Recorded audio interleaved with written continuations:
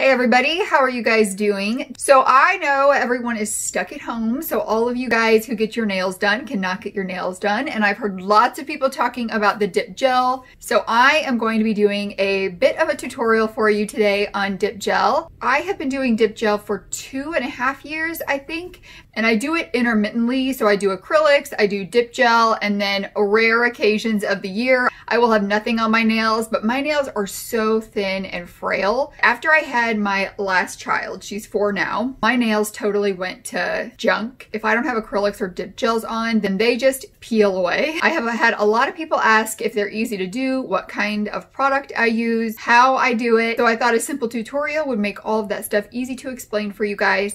You guys want to know something that's so funny? Is this was the first video on my channel, which is why I'm not just referring people to that video. Y'all, the quality of that was so poor. I mean, it's the same basic steps. I haven't changed anything in my dip gel routine, but nobody is like sticking around my channel because of that video. I am also today going to try to do some different designs on my nails. This is the first time I'm trying the design, so you'll have to bear with me, but I'm going to talk you guys through everything. My stay home giveaway is going on right now. A little something fun while we are all stuck at home. And if there's questions about this look, it is created with these 2 Lunar Skies Cosmetics palettes. I did just have a review up of all 4 of them, and I will pop that in the iCards as well. Let's get going into this tutorial. Okay, sitting out here is everything that you need to do your dip gel manicure. So I am going to try a couple of different techniques today for you guys. I have several different colors of dip gel. The first thing you're going to do is take off what you have on. If you just have on regular nail polish, then you can use regular nail polish remover. I have on some stickers right now, and they were these glittery stickers. These are a little bit harder to take off, so I might be using some pure acetone for it. This I get from Sally Beauty. Typically I have got dip gel on. So for dip gel, if you're gonna remove that, I'll just show you guys how I do it. This is the fastest and easiest way to remove dip gel. I've tried lots of different other methods, and I just go back to this one. So you're just gonna soak a cotton ball in the acetone. You put it on your finger, and you're gonna wrap the cotton ball in foil. So I do that to one hand at a time because it's hard to put it on this hand when you've got this hand covered in foil, and that also makes it easier to do things while I'm doing this. Each hand sits for about 20 minutes, and when I pull it off, the dip gel is gone. So I'm gonna go ahead and remove these from my nails, and then we'll get started. Okay, so now I've got them all cleaned up. I filed them yesterday, so I don't need to file them. I just put those stickers on yesterday, but my nails are just too thin for stickers. You can see like right here and up is where the acrylics were, so they're getting a little more healthy where the dip gel has been, but as long as there is still this section where the acrylic was, I cannot use the stickers. This one even has like a crack in it, so I've got to keep something harder on my nails for now. I also just used a buffer and buffered these out, and then I went over them with some alcohol to make sure they didn't have any of the dust from filing. Let me show you what all I have here that you're going to need for this process. So I have got a nail prep. Not all brands use a nail prep. This is the TP brand. I get it off of Amazon. It does have a nail prep, and it preps your nails just like when you get acrylics. They put that on to prep your nails, kind of like to dehydrate them a bit so there's not oil, so that the powder will stick well. Then we've got the base coat. Different brands call it different things. This is from Red Carpet Manicure, and this is what the powder is going to stick to. And then I have got a gel activator, so you use this after, gosh, I need to get some more. You use this after you have your gel on. And then I use the Infinite Shine top coat. I have not had good success with the dip gel manicure top coats that I've used so far. I have used both Red Carpet and TP top coats, and I find that they're just a bit tacky. I want to try the Revel one, Revel or Revel brand, so let me know if you want a review on that brand, but I'm thinking about getting that set to give a try because I do use them very frequently. I've got my gel base, so this is the clear base that you put on first, and I have got a coral, hot pink, a purple, a teal, and a white. I think this is all the shades I'm going to use.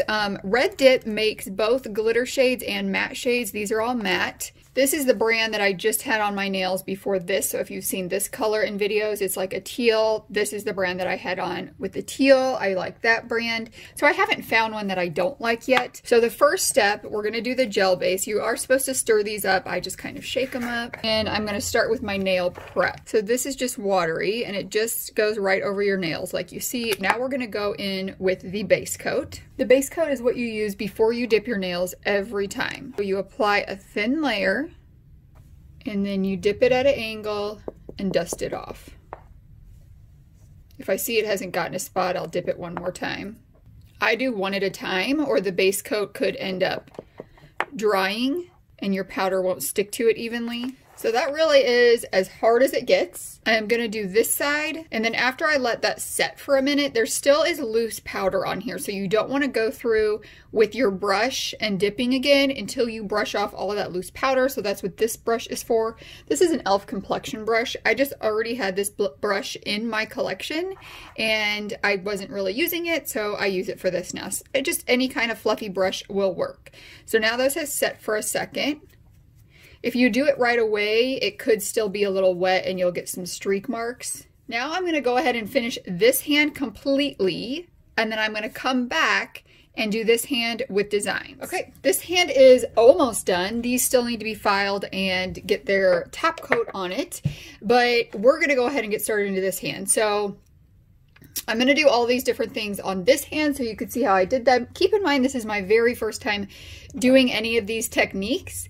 I think they came out okay for the first time, and they'll look better once they are filed and glossed, and I'll talk about that in a little bit. I'm going to do my thumb first, and this is going to be just a one color finger. So you put the base coat on and dip it in. I like to pick the jar up when I dip it in so my thumb doesn't hit the bottom. Now I'm going to do that 2 more times to this finger, leaving a little bit of time in between each to let the powder set so I can brush it off and then be able to go in with the base coat again. Go ahead and do the pinky finger while we're waiting for that one to dry so I can get these 2 done before I get into the more artistic ones. So here we go in with the second one. Also, I didn't note this when I was taking off my nail polish, but if you have any kind of cuticles, you're gonna want to push those back as well. I just don't really have cuticles, so I never worry about that step. While you're doing this, if you get any on your fingers, this is, until you put the gel activator on, this gel is still malleable and you can still make adjustments to it, so to speak. But afterwards, you can also use a file to help you with any of that that's around the edges. 2 coats is enough to make it opaque. The reason that I do 3 coats is that you're gonna file them down after you do this. So you may get down to that 2 coat place and you still want it to be opaque after you file it down. Okay, we're going in with our last coat on the purple. I think I'm gonna switch it around a little bit on this hand. So I think I'm gonna put the line on this finger here. So what you're gonna do for the line is paint your entire finger. Now on an angle, you're gonna stick it into the top color to where you want it. Pull it out. I put it in twice. And then you're gonna stick it all the way in to the second color. So there it is a bit. Okay, this marbled one did not turn out quite how I wanted it. So as I do it more, I'll just work more with it. But this is the gist of the marble one. I think I'm gonna add some more white to here. So I put white down. I had too much blue in there the first time, I think. And then I added a little blue. Actually, like splotches would be kind of cool too. And a little pink. And then you just really gently marble it around. All right, so I'm gonna do that on my middle finger, and then you just roll it in there. I think that one's gonna look a little better after I brush it out than the first try. So we're gonna go through again with all these techniques. I'm gonna head back to my line one, put another base coat on it. This one is really cool. And you could even do like 3 lines or 4 lines. I just am doing 2 for my very first time doing it. And then like before, halfway in. And then all the way in with the purple. The blue is Navy Lady. The purple is Forever Fearless. And I'll show you the pink when we're done with this next one. This one for me is the hardest one. This is the ombre effect. It actually looks better than I thought it was going to look. When I first started doing that nail, I'm like, oh no. Okay, so for the first one, you hold your nail down. Oh, yeah, and you're gonna pour the white, and then you're gonna pour the pink. Ooh, I hope I didn't mess up that pink. All right, do one more of the marbled. Maybe that's where I went wrong, was doing 2 in the marbled. I am just going to do a clear coat. Okay, so for marble, we're gonna do 1 dip of the marble color and 2 of the clear coat. So here's what we've got for that nail so far. Not bad. I think I'm gonna do the pink first. And then take the white over the rest of it.